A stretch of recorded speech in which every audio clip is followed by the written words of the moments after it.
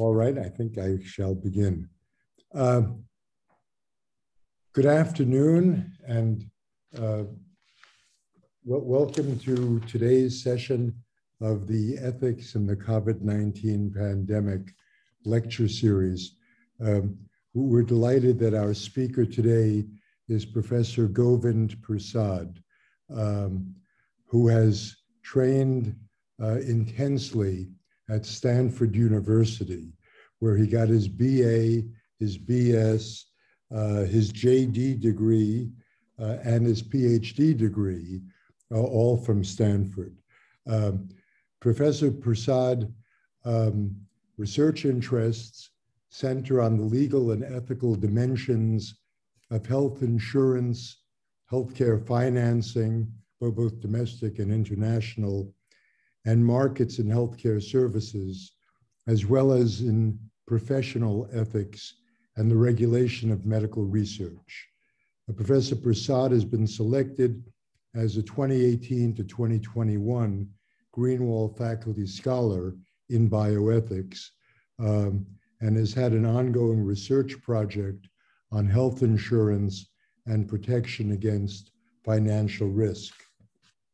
Prior to joining the faculty at the University of Denver, Professor Persad was an assistant professor of health policy and management at the Johns Hopkins University Bloomberg School of Public Health, where he was affiliated closely with the Berman Institute of Bioethics and served on the school's institutional review board and was a junior faculty fellow at Georgetown University's McDonough School of Business. You may recall, some of you, that just a few weeks ago, Ruth Faden, the founding director of the Berman Institute of Bioethics at Johns Hopkins, spoke with us. Professor Persad clerked for the Honorary Carlos Lucero at the U.S. Court of Appeals for the 10th Circuit in Denver. He's written a series of papers with Dr. Monica Peak, who is with us today and will handle the moderation after the talk. I've heard a rumor, but I don't know for sure, that he and Will Parker and Zeke Emanuel have recently written a paper together on COVID-19. That may or may not be the case. Maybe Professor Persad can tell us. The title of Govind Persad's talk today is Implementing COVID-19 Vaccine Distribution, Legal and Equity Dimensions. It's an honor and a pleasure to welcome you, Professor Persad. Thanks so much, Mark, and thanks to the MacLean Center and University of Chicago for having me. These descriptions of various research interests, really what I've been doing for the past year, and a lot of the other folks, I'm sure Ruth as well and many of our other speakers, is working on a variety of issues in COVID-19 policy. So I would like it to be a world where I was doing all those other things, but in reality, that's been what it is. So I'll go ahead and share my screen to walk through the slides that I have for you today to cover, I think, some very sort of up to the minute breaking and also, I hope, important topics around legal and equity considerations in allocation implementation.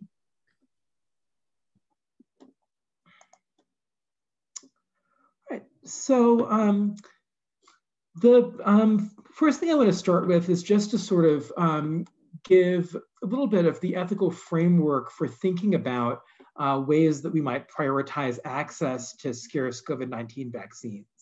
One factor that we might think about when deciding who gets vaccinated earlier is who's exposed to COVID-19 infection. And there are different ways you might be exposed. You might be exposed through your workplace, through housing, crowded or communal housing, such as is the case at long-term care facilities that are prioritized early on. Would be exposed through caregiving activities, being a child care worker or somebody who's staffed in congregate facility. You might be exposed through geography, through being in an area with higher levels of COVID-19 spread. You might also prioritize people who are likely to have poor outcomes if they're infected with COVID-19. So people who are not yet immune, haven't yet had COVID-19, people who are of older age, people who have certain high-risk medical conditions. So I'll talk about Down syndrome later as an example of a condition shown to be associated with much higher, tenfold in some studies, risk of death. Poverties, other issues that may make it harder to obtain good medical care. And then last, might also look at harm to others if infected. So the spread of COVID-19, there's increasingly evidence that the vaccines not only prevent serious illness, hospitalization, death, but also reduce transmission. And then also, and this is an important rationale for the prioritization of healthcare workers, but I think also extends to some other groups, people who, if they become infected, will lead to loss of needed support for others. So as we know, when hospitals were overwhelmed, it wasn't just COVID-19 patients who suffered, it was also other patients who were unable to get care. Other caregivers, other essential workers also fall into these types of categories.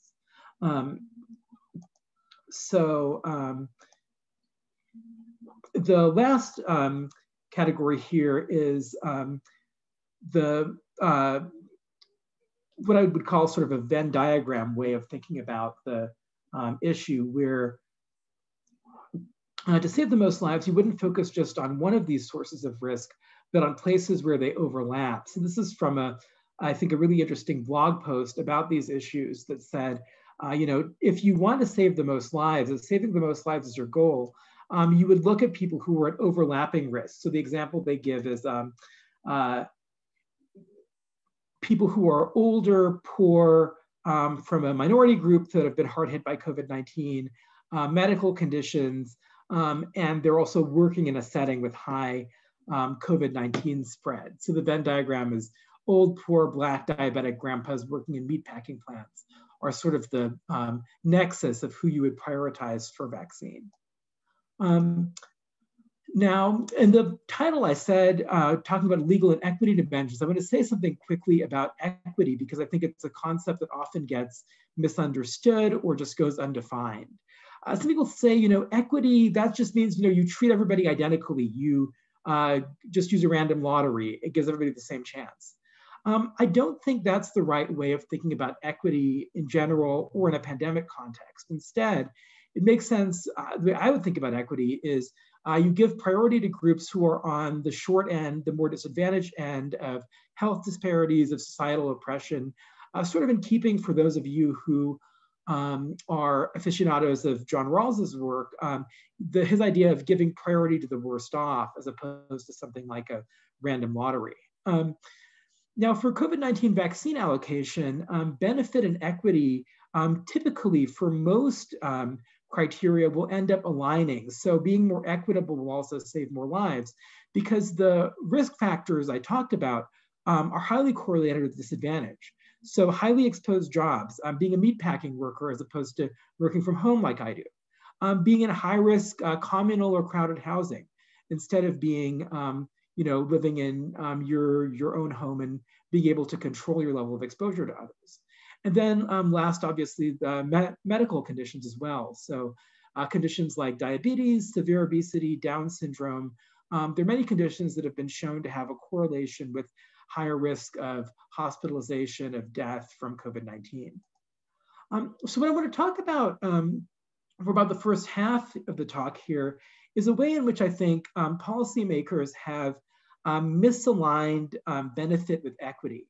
Not all policymakers, and I think the National Academies was very thoughtful about not doing this in their excellent report that they developed on, that I think you had Alta Sharo come to talk about with you all.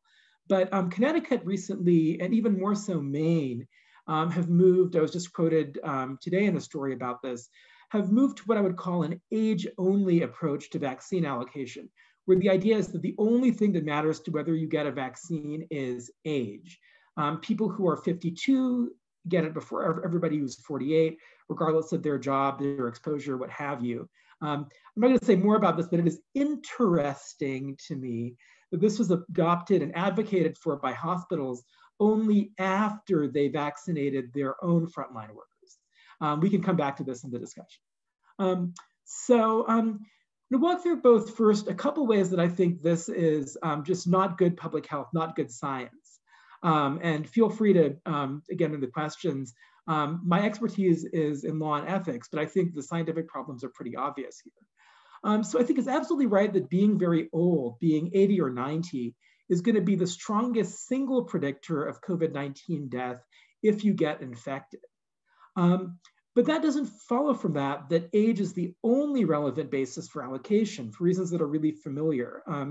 There's a great poster on Twitter, an epidemiologist, her handle is Whitney Epi, that has a very nice Venn diagram about this. There's risk of exposure is also a basis for allocation. So if you're much more likely to get infected, that raises your net risk. Harm to others. So I talked about transmission, essential workers. Outcomes other than death. So long-term complications also matter to people. And then also other predictors of mortality risk in addition to age. So Down syndrome, I think, is probably the clearest and most studied example. And this is especially true if you're comparing not an 80-year-old to a 20-year-old where you have a huge age difference, but if you're comparing what Maine is actually doing, which is putting, your 52-year-old over your 48-year-old, regardless of everything else. I think a lot of ways that this has been portrayed in papers kind of is a little bit inaccurate about the issues. So this is a headline, right? It says, it's a paper in PNAS, vaccinating the oldest against COVID-19 saves both the most lives and most years of life. If you're the governor of Maine, great, you can cite this headline and say this supports my policy. Turns out that it doesn't actually do that. So what they're actually saying in this paper is within an age-only framework, vaccinating the oldest group will maximize lives saved. It's not surprising, right? If you vaccinate people who are 90 to 95 as opposed to 20 to 25, that's right. But that's not what Maine is doing. Interestingly, they didn't prioritize 90-year-olds over 65-year-olds. They're prioritizing, again, within pretty close age groups and middle age. The more important point for these purposes is also vaccinating people at a given age and worse health will save more years of life and more lives than vaccinating people who are healthy at the same age. And that's also true for people who are at a slightly lower age but in poorer health. This is a line that I borrow from Dr. Peake, but chronological age and biological age don't always run in parallel, and that's especially true for populations that are facing overlapping disadvantage. So again, you see, I'm picking on Maine here because I think the rationales are really unpersuasive. They say, the death rate among people with COVID-19 when compared to Maine people under 50 is 8 times higher for people in their 50s. This is not great use of public health statistics. Under age 50 includes kids, it includes teenagers that don't have authorized vaccines. I think this is just not a good thing for public trust to use data this way. The question has to be, how does risk for people in your 50-59 bracket compared to the risk for the next bracket down? And when you think of it that way, there's a lot of problems with the Maine approach. This is from a chart that Bangor Daily News, the Maine newspaper, did today. So here's your 80-year-olds, right? They're at huge relative increased risk. They weren't prioritized over the 60-year-olds. Here's your 70-year-olds. Here's your 60-year-olds. Here are 50s versus 40s. You see these little bars. There is some difference. Then you see here is organ transplant recipients. This is a pretty big change in relative risk. BMI greater than 40 or between, greater than 45 or between 40 and 45. Also pretty big difference, bigger than the 50 versus 40. Down syndrome, as I said before, is going to be up here at your 10 mark. So this is just not true that the relative risk associated with all age differences exceeds that of having a disability. And I think disability groups are right to be frustrated about Maine making misleading claims to justify their policy. But it gets worse, I think, for these age-only policies. So it also ignores other risks. So you have, this is a chart from a CDC piece on Native American deaths from COVID. And You have on the left side different age groups, and here I just sort of converted the table into an easier format, deaths per 100,000. And you see here that the Native American death rate in the 30-39 age bracket is higher than for white Americans 50 to 59. You see a similar phenomenon if you compare 50-59 to 60-69, 60-69 to 70-79. So if you're just focusing on age and you're ignoring other sources of risk, it's going to be not only less equitable, but also save fewer lives, and it's going to entrench these racial, ethnic, other forms of health disparity in a way that I think is really hard to justify from a public health perspective. I'll talk later about the sort of simple answer of just doing age times race being legally troublesome, but this, I think, chart should give pause to people who want to say, well, only age matters. You're going to be getting a lot of these folks in here with Maine's policy, and you're going to be missing a lot of these folks here who are the 30, 39, 40, 49 Native Americans who are at higher risk. You also see that for occupational risk. So this is a paper by Kirsten Bibbins Domingo and others at UCSF. It's a preprint. Find big increases in excess mortality from workplaces. So food and ag workers, transportation, sorry, I got ahead, transportation workers, and manufacturing workers. 59% increase, for instance, if you look at sort of occupational risk times the risk that Latino Californians were facing. This study is a little complicated because they're looking at excess mortality, not direct deaths from COVID, but it's still relevant here in thinking about the limitations of an age-only strategy. Then there's also these problems of inequity. Some of them have already come up, but this is a headline from ProPublica's great piece about the use of age 75 as a cutoff, which Illinois actually moved this down to 65 in part for this reason. And in part due to advocacy for some of the folks that hopefully are here on this Zoom. But if you set 75 as the cutoff, the average Black person in many areas in the US doesn't live on average to 75. You also see this with the younger age cutoff. So in the US, the average age, I think, of minority Americans is 31, of white Americans is 44. So the Maine type policy is also going to sort of, again, entrench, as I said, these racial disparities. This is a more general point, right, is that living to older age is an interesting criterion to use because it's one of the very few risk factors that doesn't align equity with benefit, that doesn't reach the disadvantage produced risk. Everybody wants to live to at least, I would say, 75. People want to live to older ages. You know, people want to be getting to that stage where, as a side effect, you end up at higher COVID risk.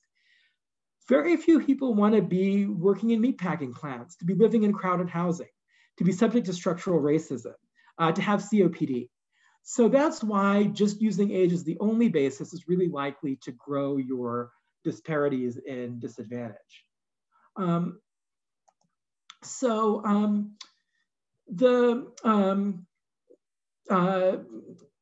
Other issue that I think has been under-discussed actually, but is interesting because I know Dr. Slomasi came and talked about age and ventilator allocation.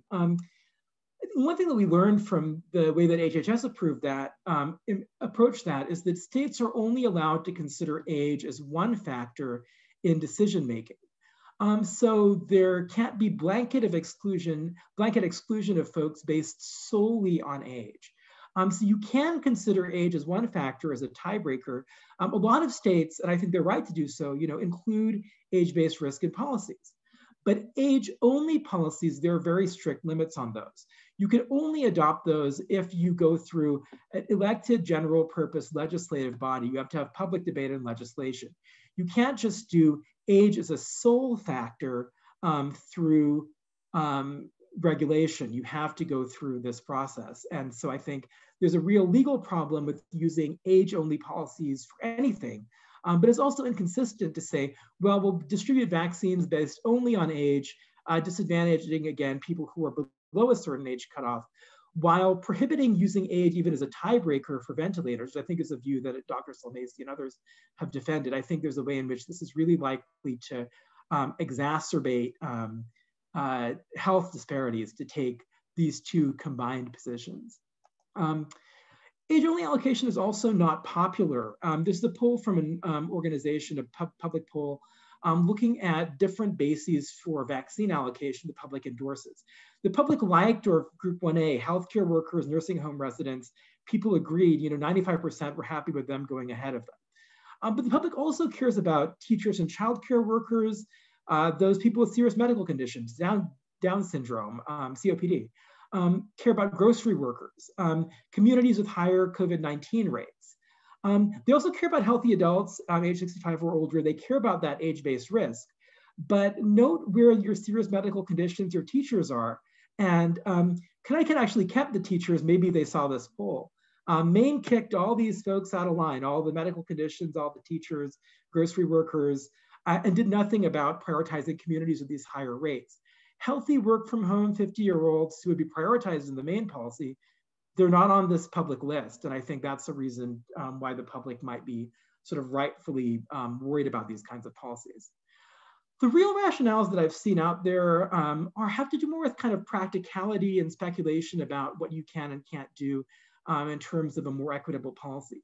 A big argument you see, the president, I think, of Kaiser Foundation, Drew Altman, made this in the Washington Post that I just find very tiresome, is you have to use only age because everything else you might use, people will lie about that. Age can't be gained, but they'll lie about everything else. I don't think that's true. So, really Down syndrome, people, pretending that you have Down syndrome is pretty challenging. On the other hand, many folks here have been under 21. They have seen cases in which people have tried to game purely age-based criteria to get something they want. So I think people are being too confident about drawing this distinction. Zip code is a prioritization basis that's also, I think, pretty easy if you're relying on a verification-based process. But more importantly, and I'll come back to this at the end, instead of relying on kind of passive, have them come to you and then check their documents, be active and proactive, reach out to them. Maybe we'll talk about this in the Q&A, but there have been organizations, including, I believe, Chicago, that have used medical record info to call high-risk patients, or you can bring vaccines to your meatpacking plant, to your crowded housing areas, avoiding that need for needing to have people show proof. The more general point is just that these fears about fraud, and this should be familiar from other contexts, think about voting rights, can't justify excluding people who are legitimately vulnerable. The other couple points are, people say it will slow things down. I think it's right that trying to do a lot of detailed verification at sites will slow things down. But having hard age cutoffs also slows things down. So you have a couple who show up, one is 53, one is 47, nobody under 50 can get vaccinated. That slows things down too. So I think there are reasons to be concerned about these kinds of hard cutoffs of any kind. And I think age cutoffs are not special this way.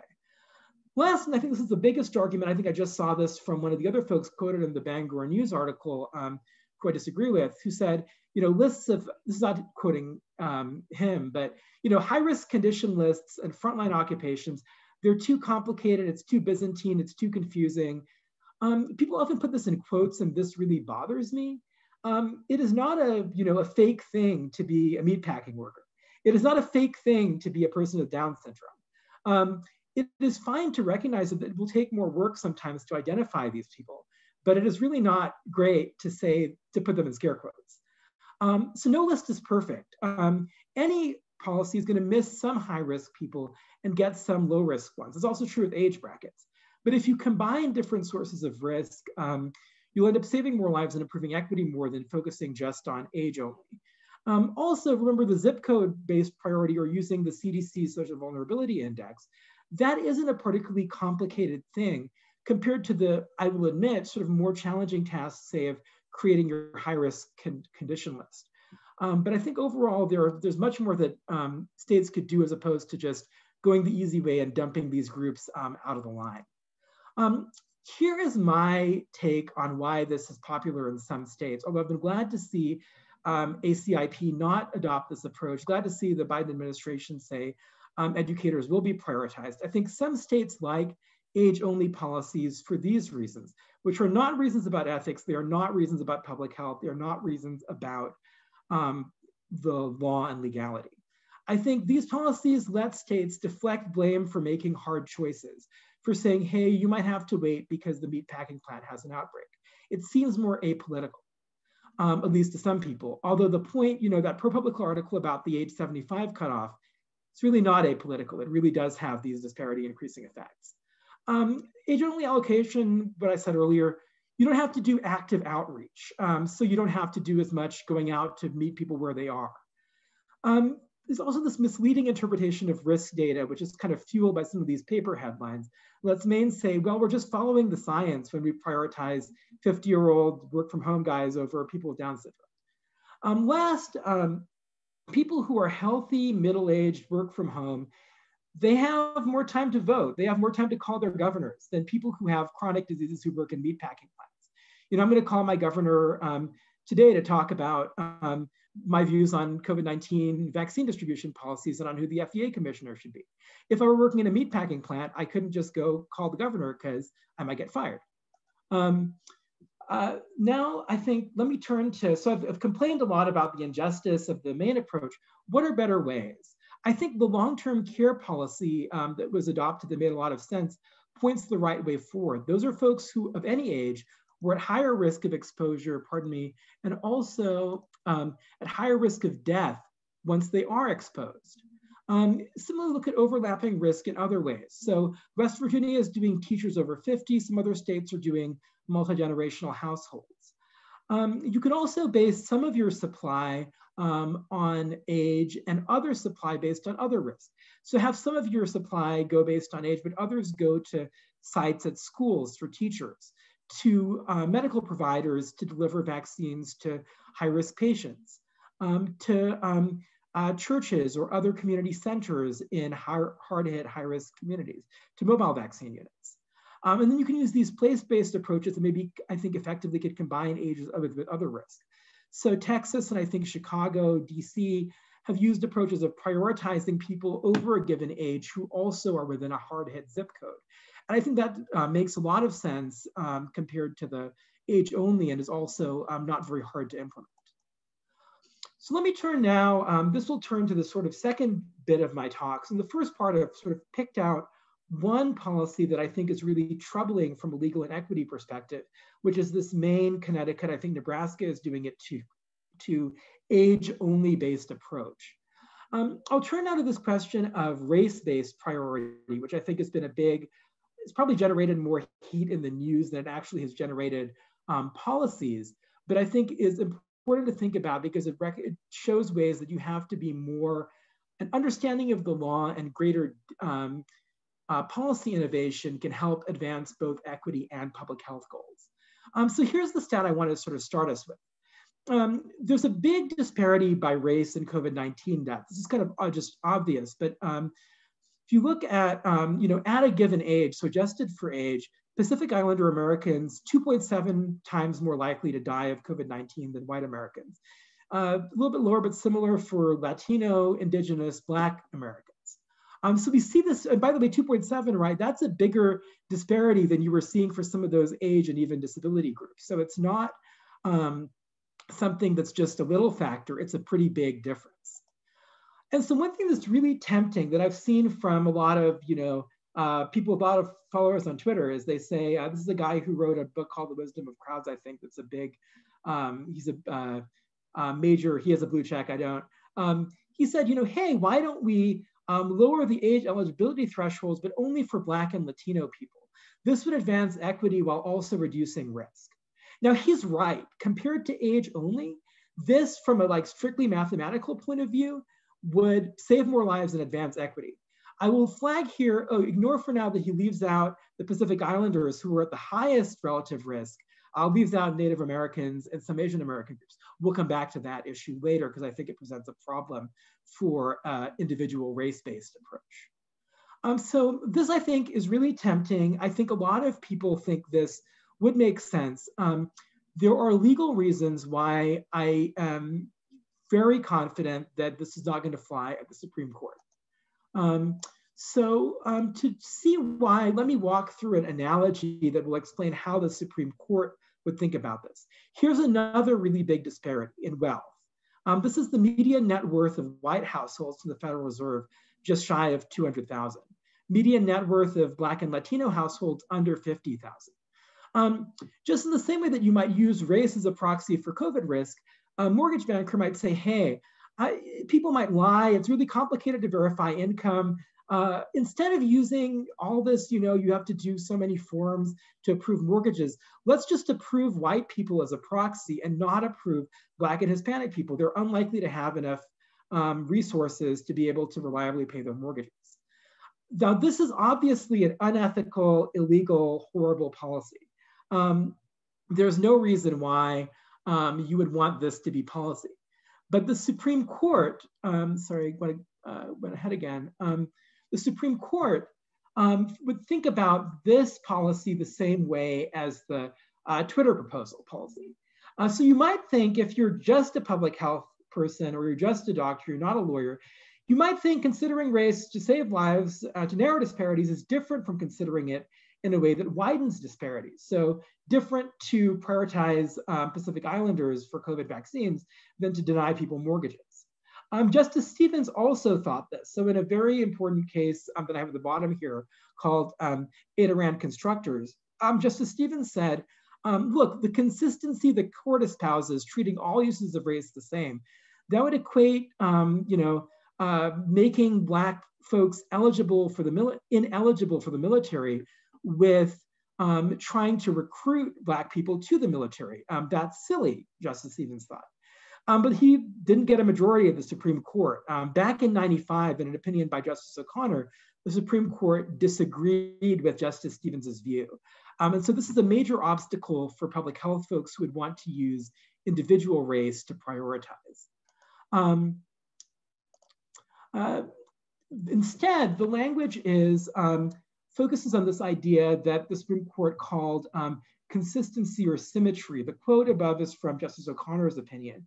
And by the way, the Supreme Court has moved quite a bit more toward this, what people in equal protection law call an anti-classification approach since '95. So Justice O'Connor, for instance, has been replaced by Justice Alito, who's a much more strong skeptic of using race in policies.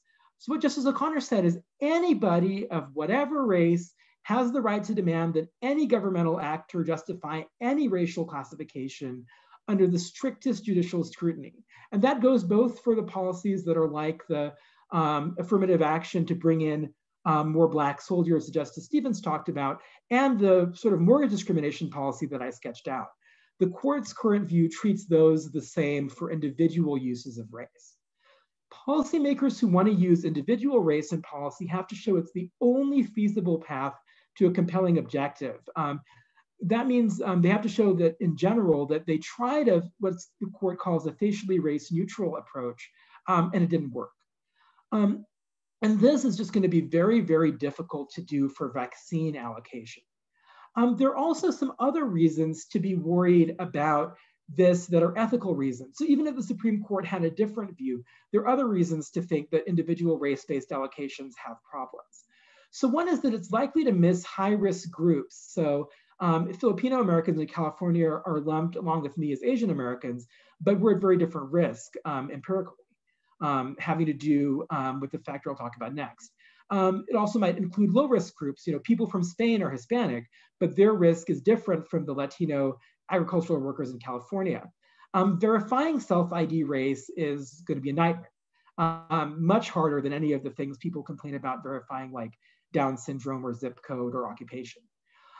Race, more importantly, this I think is the really important ethical point, and again here I've really learned from Dr. Peek and a lot of other folks, is the real problem with sort of focusing on individual race is it's not the risk factor. The risk factor is being subject to racism.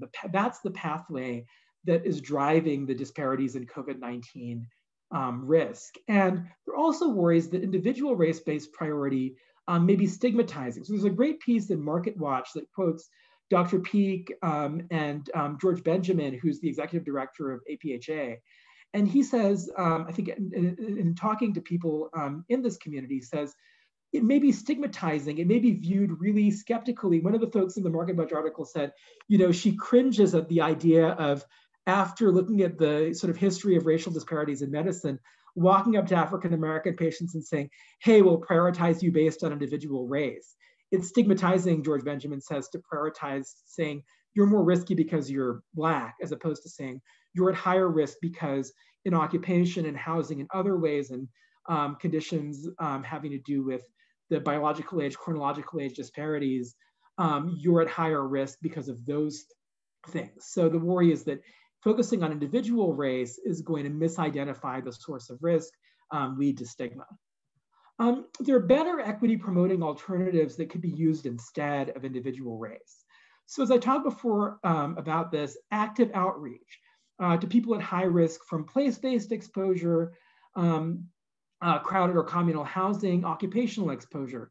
Focusing on these things will improve benefit, improve equity, and also narrow these racial disparities, because the folks who are in this crowded housing, who are in these exposed occupations, are likely to also be, that's the reason why you're seeing the higher risk, say in your Pacific Islander or Indigenous communities. You could also use zip code priority. You could adjust age eligibility, but not the way that was suggested by doing it by individual race, which is legally problematic. Instead, you could adjust it in light of local life expectancy. So the Connecticut health advocate had this great idea, which Connecticut did not adopt, of saying, if you're in an area, I think he gave West Hartford as the example, that has a low local life expectancy, to avoid that age 75 problem that ProPublica pointed out and the folks in Illinois pointed out, bring the threshold down in areas where people are living less long and then are also at earlier COVID-19 risk. Another area, and I can talk more about this in the questions, is Native American tribal preference is not viewed by the Supreme Court the same as racial preferences. So states, and in fact, this has happened in places like Alaska, states and the Federal Indian Health Service can prioritize tribes. And that's actually, tribes have been really effective in a lot of places, at getting vaccines to people quickly and at addressing the really disproportionate risk that they were facing. The last thing I'll talk about, and this idea, again, I get from collaborations with Monica and with others, is instead of looking at race at an individual level, you can use it as what we call, in some forthcoming work, a neighborhood variable. You could consider the segregation, say, of a neighborhood, and the CDC Social Vulnerability Index does this, to prioritize residents of all races within that neighborhood. So this is something that's been familiar and has been used effectively in educational policies. So this is some language from a case in California involving the school district in Berkeley and their school assignment policy. And what they did for school assignment is they looked at your neighborhood, your neighborhood's average household income, education level of adults in the neighborhood, and the neighborhood's racial composition. But it didn't classify the individual students by race. If I were living in that neighborhood, in a given neighborhood, and Dr. Peak were living in that neighborhood, there would not be differential treatment between us. And that satisfies, same with if Dr. Siegler were living there. And that satisfies California, which has very strict rules on the use of race, more strict than the federal rules. So this approach of a neighborhood variable can recognize these risk disparities without presenting the sorts of legal problems that you would see from the kind of initially tempting approach of saying, we'll prioritize by individual race. Now I'm going to turn in my last couple slides to some things that Dr. Peak, Will Parker, and I have proposed in a piece in the Health Affairs blog. So, what are better alternatives for promoting equity? So it's not enough to just criticize, age-only policies or people who want to say prioritize by individual race for being inequitable or for ignoring the fact that the Supreme Court will tell them they can't do it. You need to provide better alternatives. And so the thing that we suggest is first, instead of just allocating doses by how many people live somewhere, use measures of risk and burden. So use things like the Social Vulnerability Index to allocate doses. The way I think Will has put it on Twitter is pour the water where the fire is. If you have a community with high burden, high spread, prioritize the number of doses there. Beyond that, you might, instead of relying on first come, first served online signups, which, or first come, first served camp out overnight lines, which are just a disaster for equity. You get healthy people with lots of time are the ones who benefit from those. Come to the people, use what we propose is auto-enroll, if you're a health system, all your patients in a phase, and use a weighted lottery that incorporates factors like SVI or high-risk medical conditions to assign appointments. Last thing that we emphasize, and my understanding from talking to the reporters in Maine is Maine really didn't do this, is publicize your distribution plan in detail and solicit public comment. So the National Academies was actually really good about this. They did publicize their plan. They did solicit comment. I get that, you know, when you're making decisions on the fly, you cannot always go through the same process the National Academies did. Things evolve. But to just sort of push a policy through on the basis of flimsy evidence without allowing an opportunity for the kind of legislative debate or public debate that I think would be valuable is, I think, not good public health, not good democratically. You saw this big pushback we talked about in the article when Stanford had that plan where all the older work from home admins got vaccine and none of the residents. And a big problem there was that they didn't sort of model what their plan would do, and they didn't solicit comment. And I think, you know, in Maine, say, if you see your younger Somali community not getting any vaccine, it'll be interesting that they didn't sort of publicize that plan and get comments from various affected communities. Sorry, here I got to do the very last slide.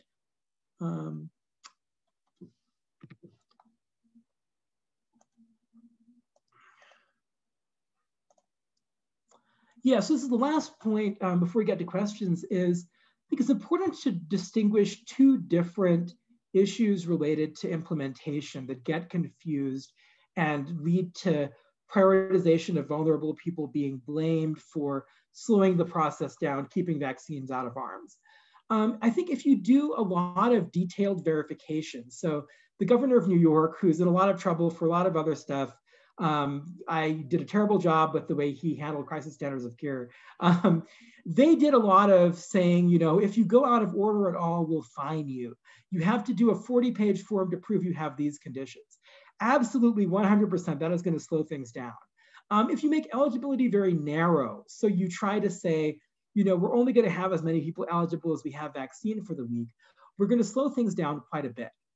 But if you prioritize among a pretty big eligibility group, so among people, say, within a community or people over 65, you can both save more lives and improve equity as opposed to not doing that. So you could do proactive outreach to communities that are high priority, as Will and Monica and I recommended. Another idea that I think has been underexplored is people keep talking about implementation as, you know, your place in line, everybody's in one line, wait in line. You could have multiple lines. So in some collaborative work with Dr. Parag Pathak and a team at MIT, we've suggested what they call a reserve system that I think Massachusetts has thought about, which is basically have the equivalent of a frequent flyer line, devote some of your vaccines specifically to verified high priority groups, but leave open eligibility for others as well. So instead of saying all the vaccine has to be allocated the same way, you could set aside, say, you know, 10% for mobile units, instead of saying we have to have the same rules for all the vaccine we have in the supply. A couple other last points. One relates to some work Dr. Will Parker and I are doing. So I think this is controversial. We could talk about this in the Q&A. It's a pretty strong argument to increase supply by postponing your second Pfizer or Moderna dose, as opposed to, you know, everybody, even if they got it because they showed up at a pharmacy that was going to run out, has to get their second dose in 3 weeks. The UK's experience suggests that doesn't seem medically necessary. And even Dr. Fauci in prior infection has suggested that there's good reason to think that second doses could be at the very minimum postponed. I think at the same time, you know, you don't want to have vaccines going in the trash. That's a really bad outcome. You don't want to have vaccines staying in freezers. That's also a bad outcome because you want to get to people more quickly. But I think doing this active prioritization, incorporating equity in ways that are operationalizable, like the zip code or SVI-based priorities, can, as we put it in the health affairs piece, both accelerate the speed of the rollout while improving equity relative to some of the policies that states are adopting right now. So let me stop there. We're about at 45 minutes, and I'll have the rest of the time for questions.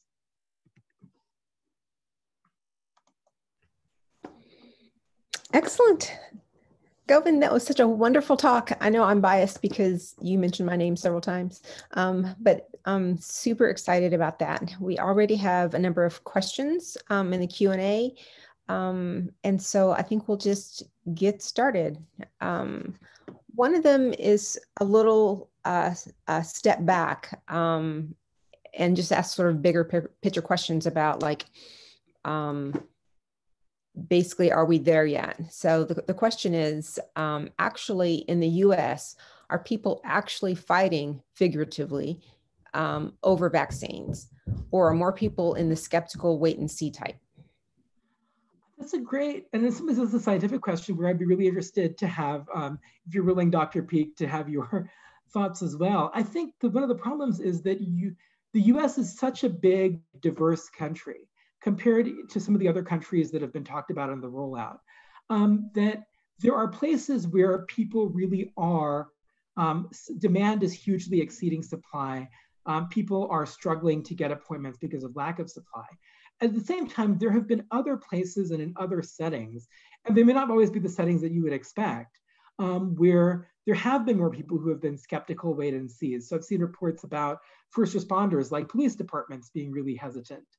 Certain health workers in some settings being hesitant. So I don't think there's one answer to the question. I think there are both places where people are really, really high in demand. And one of the challenges is that if you don't have active approaches, potentially the people who may have the very highest demand may not be the people who you would get the most population level benefit from vaccinating them.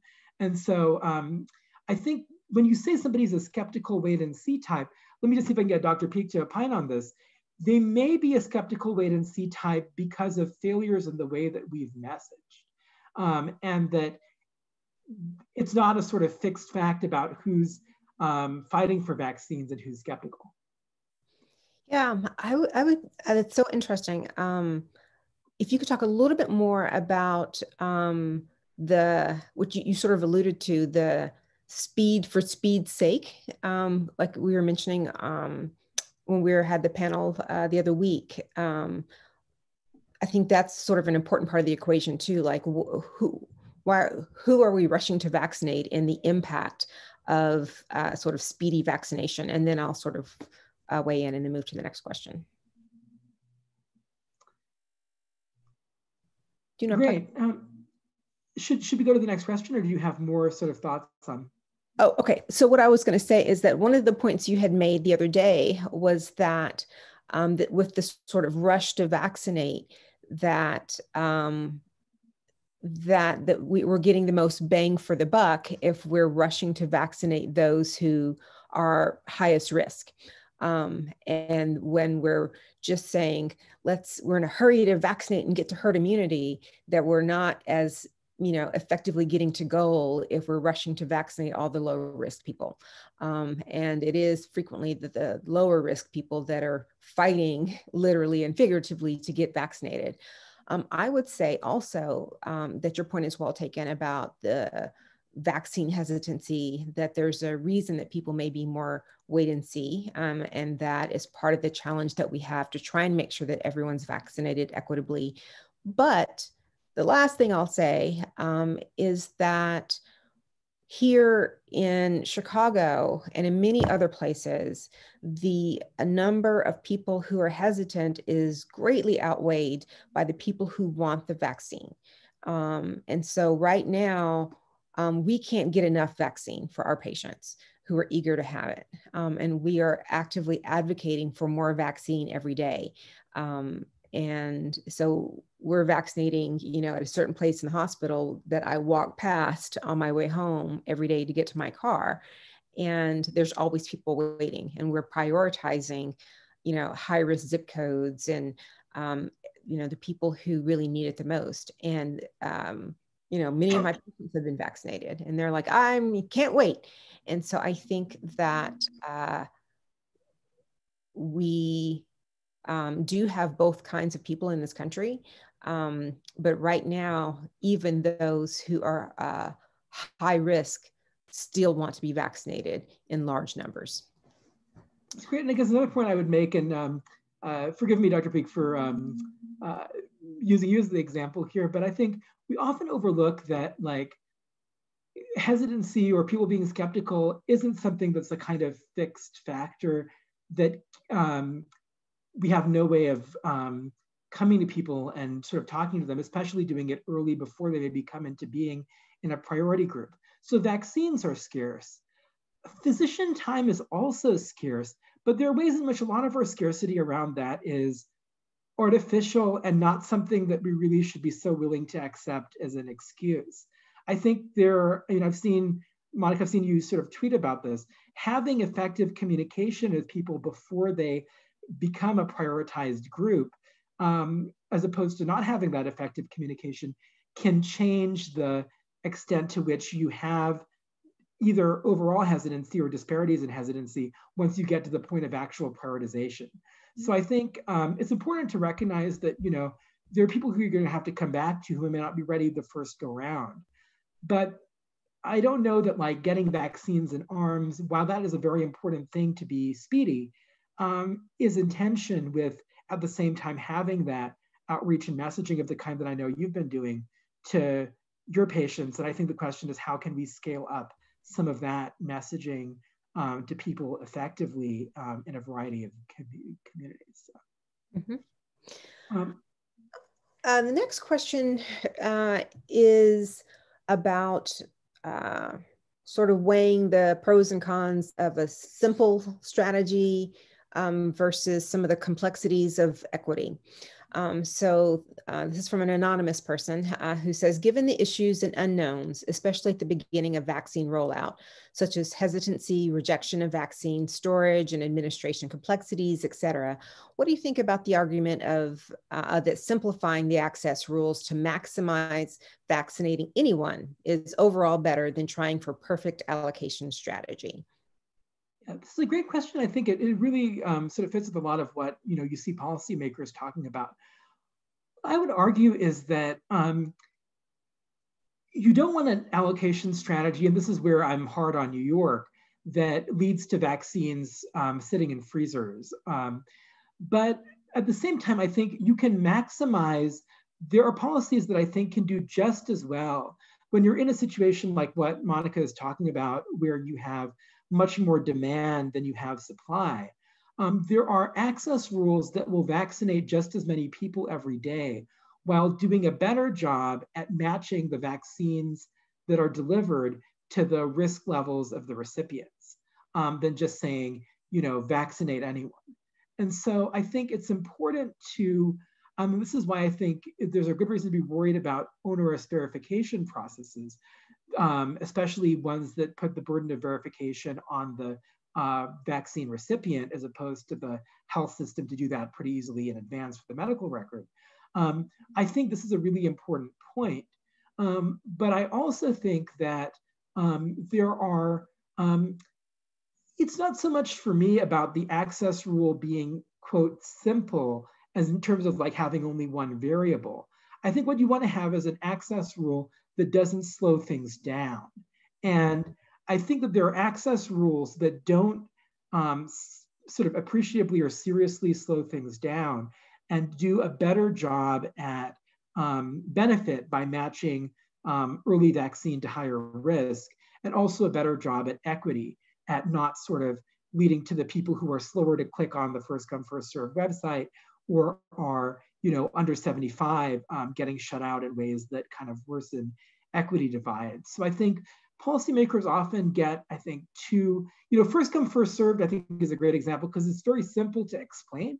But even more than, my complaints about the age only stuff, first come, first served, if anything, is like a worse, these online websites, the worst disaster or just as bad from the equity point of view. Mm-hmm. So I think it's important to really push policymakers. They'll say, oh, this will take too long. This is too, it's too complex. And when you see localities that actually have done some of this stuff effectively, I think there are real reasons to be, take with several grains of salt when policymakers come to you and say, all we can do is a first come, first served website. It is too hard to do anything else, because I think the facts show it is not actually that it is impossible to do anything else. It is that your political constraints or political fears about people complaining that they had to wait behind somebody in a high-risk zip code, or your understaffed department, and you're sort of not reaching out to volunteers or being more creative, that's the obstacle. It's not necessarily that like it's impossible to have ways of prioritizing people at overlapping risk. This might be polemical, but I guess my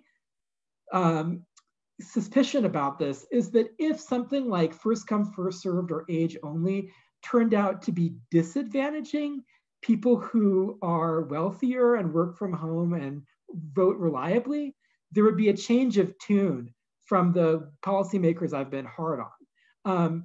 And this is why I think it is important not to think that we should leave vaccine in freezers to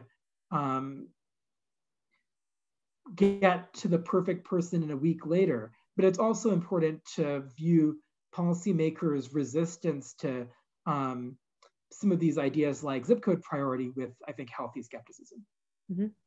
I think you just answered probably fully Will Parker's question about why do you think first come, first serve is so appealing to politicians.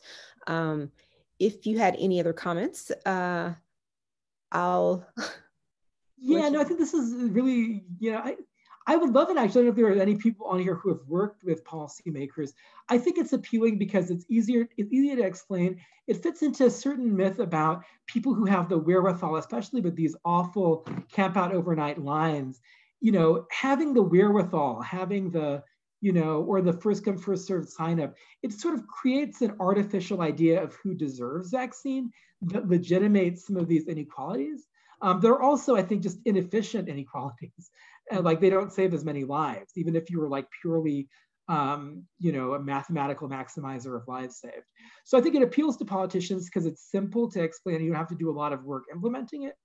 But, and it also has this, which I think I didn't say before, this veneer of creating a desert basis for getting a vaccine, where if you did the hard work of, getting up early to get your vaccine appointment or camping out all night, overlooking obviously the fact that if you have to watch your grandkid all day, or because their parents are working and they don't have access to childcare, or if you have medical conditions you can't camp out all night, you're I think this is probably okay as an acronym, your SOL in the first come, first served setup. So there are a couple other great questions I want to make sure we get to. Mm-hmm.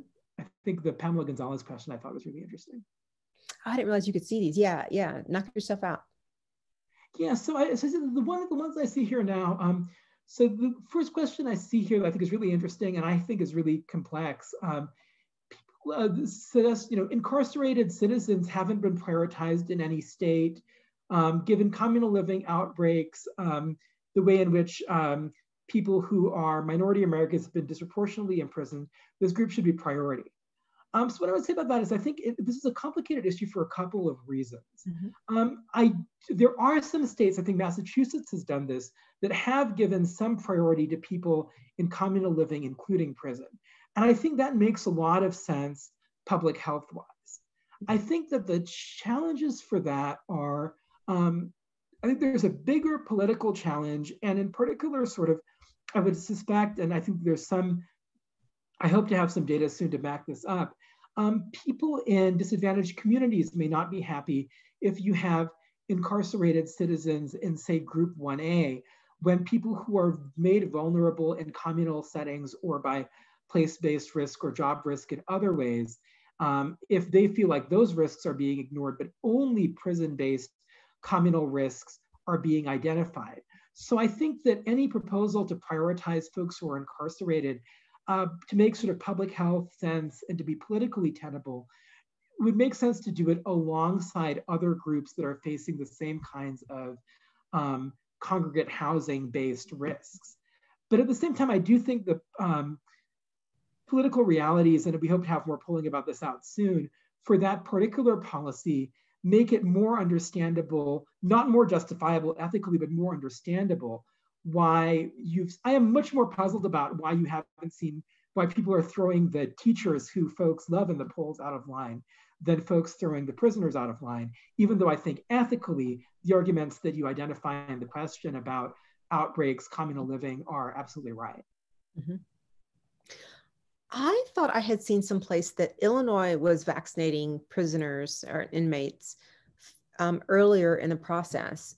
Anyone who has access to speak, is that not accurate as of a recent? Oh wait, here's someone in the chat. Someone posted about the Kansas doing that for state prisons. I know New Jersey did something really interesting where basically they, for doses that were available at the end of the day in the 1A group, they brought those doses over to a prison, which I think is a innovative idea, because that's a group that you know is high risk and you know that they're going to be there when you have additional doses. So I think that is also an idea that maybe makes some sense. I can see, the optics of that. People might say, oh, they're at the end of the line, but they're still far ahead of where they would be in most states under that New Jersey approach. So there have been states, I don't know if anyone will speak to it on the chat about Illinois, but there have been states who have done it. There have also been, my state of Colorado has been really bad about this. They have not shown an interest in giving any priority, I think, for this group. And they basically overruled the advisory committee on allocation, which recommended prioritizing those groups. So states are really different on this, I think. I'd like for you to answer this next question, or this question that I'm looking at. With states like Texas and Florida rolling back mask mandates with ongoing high case numbers, knowing this will likely cause some large spikes in cases and deaths, should sending vaccines to these states be increasingly prioritized, or should vaccines be rerouted to other states where there's more hope of controlling spread? Yes, this is something I really wrestle with. And I think, some people have the line that, this would be unethical. And I tend to probably go that way, that it's tough because you basically don't want to reward or encourage governors for adopting bad policy. And I've sort of tweeted about this. This is going to lead to a lot of basically waste of vaccines because people are going to be vaccinated, be waiting for their immunity to develop and get COVID. At the same time, 40+% of people in Texas didn't vote for the Texas governor. Rerouting vaccines away from them, I grew up in Texas, I have a lot of family there, also seems troubling. It would be interesting, and I don't know whether you could, there are sort of trade-offs. Something that I would actually like to see, honestly, is, could some of the federal sites try to step in ways that try to correct for this inequity at the state level? So some of the FEMA sites and federal has talked about prioritizing teachers. Are there ways that federal leverage could be used effectively to try to discourage some of this mask mandate rollback? I think this is challenging for me because people will differ on this. I do think it is legitimate for states to have different policies about vaccine allocation from each other. I think it's legitimate to have different policies about what you have open in some states versus others. So I'm sympathetic to what in law people would call federalism. But at the same time, there are certain things that you would do at the state level that I think go sort of beyond what is reasonable from a federalism point of view. And mask mandate rollbacks, mask mandates are not a sort of high burden thing compared to closures, and the benefit is pretty big. It would be interesting to see federal leverage be used to try to discourage that. And I think the question is whether it would be ethical to consider that in vaccine allocation as one form of leverage. And I think there are reasons to be ethically worried about that, obviously, but at the same time, for the same reason that you don't want, at least in my view, to be giving second doses right away, and the CDC also doesn't think that, even for first doses, actually, the people who had COVID in the last 90 days, there are reasons to be worried about sending a lot of vaccines to a place where, on the other hand, if you're sending vaccines, maybe you're getting spread down, so there are trade-offs there. But there are reasons, basically, I'll just say this, to think that the mask mandate rollbacks are really bad because they will lead to vaccines being unable to protect people successfully. And the question is, how can we try to get states not to do that? There are reasons, I think, because of the fact that vaccines also reduce spread, to think that just saying they can't get vaccines is not either ethical or efficient as a way of doing that. But what are the avenues that the state has to, the federal government has to use some of its leverage, the way they've required mask mandates in federal settings, to try to push back on some of these state mask mandate removals. Yeah. So Pringle Miller wants to get back to the idea of extending access and supply of vaccines across populations by giving one of the Pfizer or Moderna vaccines instead of two. She asked, do we know enough about immunity after one vaccine to advocate for that? And wouldn't that change the efficacy statistics that we know about and perhaps endanger people with respect to more risk because of liberalizing their exposure? And so, great question. So a lot of people have the view that the questioner asks. That's why the policy is the way it is.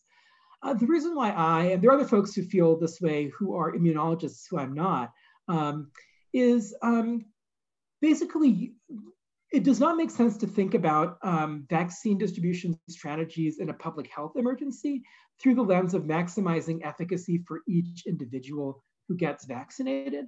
We know that not being vaccinated at all is much more risky than having received only one dose. And especially if you have a setting, which is, I think in the US is true, where supply is going to increase over time, I think ethically it's really troubling, especially given some of the failures of equity early on in the rollout, to be devoting so much supply right now, say to second doses for, work from home, hospital admins who got it in 1A, or people who got it because they luckily showed up at a pharmacy, when we know that you have right there, 65-year-old people who are still in the workforce who are not vaccinated. So I do think, obviously, there are uncertainties about the duration of improvements in protection after one dose. But it's not true that we don't know anything. I think the question is, how do you weigh the uncertainty against the fact that I think there are really decent arguments that it would be better. There was a study in Annals that sort of modeled this, better both for efficiency and equity. They modeled the efficiency part to extend the dosing interval beyond the kind of 3-week follow-up. And that I think is especially would be true for people who are low risk because they have prior infection or they were in groups that were not actually high risk when they got it. So I'm gonna possibly, and it's hard to say because we have 5 minutes, we might get a second question, but this broader concept of equity. And right now we know that we don't have equity. And so the idea that right now we're playing catch up with communities as far as vaccine allocation. But how do we try and shift the paradigm from, even if we had high-risk communities getting equal amounts of vaccines as low-risk communities, that we actually need to do more than that in order to try to get to true equity in outcomes, and that we actually need to disproportionately to flip that and into, getting back to your idea of treating people identically, that is actually not the right thing to do in this case when you have disproportionate risk and disproportionate outcomes. And so how do we translate that message? I feel like I'm hoarse trying to, say this every day. What do we do? Yeah, so I think a big challenge for that has been that I think equity has been misframed as being in tension with saving more lives. And I think there hasn't been sufficient attention to, there's been some great, I think, work in progress by someone I follow on Twitter, an epidemiologist at Minnesota named Elizabeth Wrigley Field, who's written about this, where there's really strong empirical evidence that if you include geographic risk and occupational risk, geographic risk is a great example for your question, that will save more lives than ignoring it. But I think, and people I think are willing to accept, you'll give more vaccine to people in nursing homes or people over 75 or 65 than to people who are, in their 30s. I don't think people think that you have to treat me identically to somebody in those groups. But I don't think people get that some of the forms of occupational risk or of place-based risk are also ways that if you give more doses to those folks will improve lives saved. I don't know. I think part of it has to do with framing. Part of it has to do with politics. But I think that emphasizing the ways in which including place-based risk through, say, zip code or something, and giving them more doses looks very similar to sensible policies like giving the earliest doses to overlapping risk folks in nursing homes would be the way to go. It's not that equity is some sort of thing here that's showing up by magic or that conflicts with efficiency. For vaccine allocation, it's something that's consistent with public health principles of addressing risk, I think is one way that I would think about it. I think often people have not been as good as they could be in identifying that alignment. Thank you so much. I'll just end on one note with a shout out to September Williams, who's a big hero of mine, just reminding us all about the importance of work that people of color do in this movement to change the narrative around disparities and equity, about what it means to be vaccine hesitant, about how to reach and empower communities of color, and to sort of shift the paradigms and how we're going to ultimately get through this pandemic. And so thank you, Govind, Persad, for all of the work that you're doing. Thank you so much, Monica. And yeah, just in one last note relating to that point, somebody made the point in the chat about the Choctaw Reservation. I would also add the work that, say, Black Doctors Consortium has been doing in Philadelphia, groups in Illinois as well. Some of these local groups that I think often led, as Monica said, by folks of color, have done really, really important work because they're sort of aware of their local environment and are being really innovative. And I would love to see, you know, everybody's seen the headlines about the way Philly messed up by not going with the Black Doctors Consortium first and going with this sort of glitzy group that didn't end up doing anything. That is what this sort of local informed, it's an evidence-based approach that's informed by actually knowing the evidence, I think is what we need more of in the vaccine rollout. So I think Choctaw Reservation is a great example of that too. Thank you so much. It's been such a pleasure. What a delightful time. Thank you everyone for joining. Thank you. All right.